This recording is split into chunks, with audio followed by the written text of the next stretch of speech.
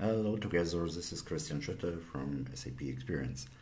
I would like to give you a brief overview and introduction into the risk management and how you can facilitate the tools which you can download in our Tiki store related to the subject. So risk management, from my experience, is often underestimated, but is a very, very important project management area. So there should be a process in place that risks are really discovered, and all risks are discovered in a standard process of project management, reported, and that all areas where risks can occur are permanently monitored.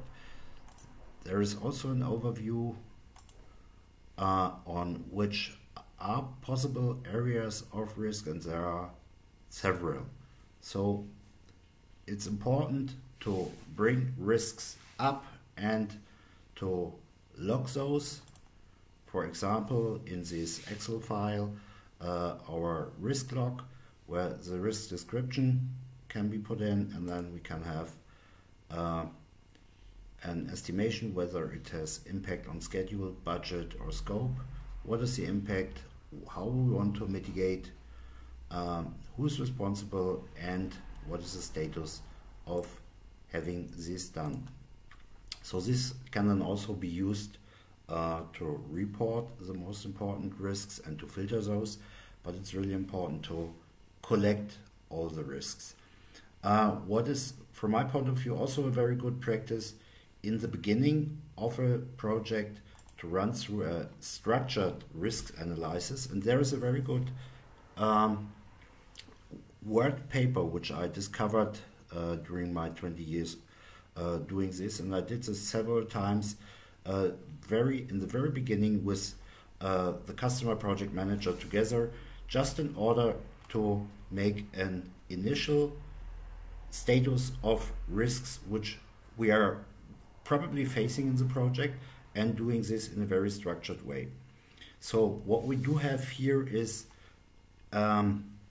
entry condition related risks, complexity related risks, and other calamities like staff changes, sickness, and other type of failures. And for each of these areas, we do have a format and different topics to judge, and out of this we can simply see whether a certain area is on a low or high risk level, and we can also do this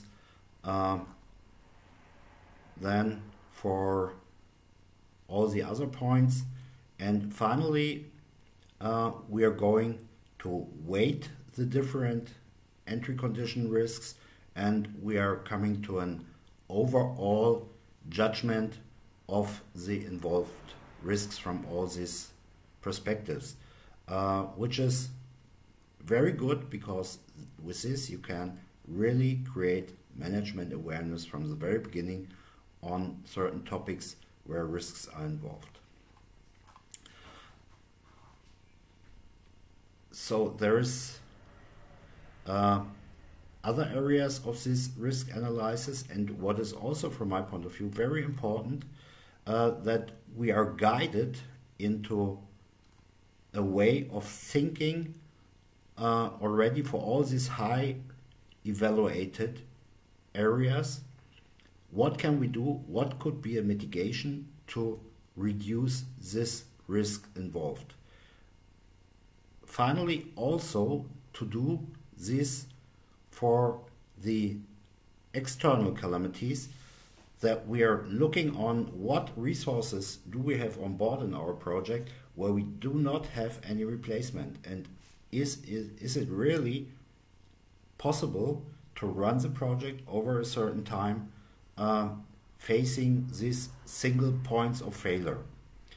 So I just can recommend, do proper risk analysis and risk management in your projects at the very beginning, in the project setup phase.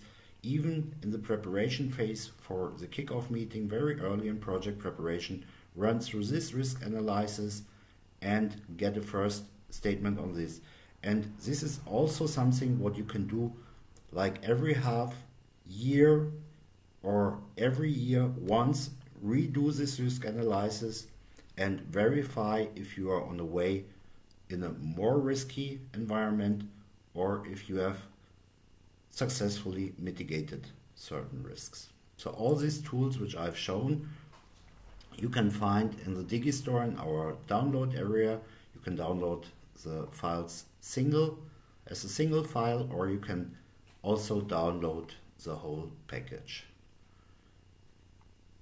Have a successful risk management on your project. This was Christian Schütte from SAP Experience.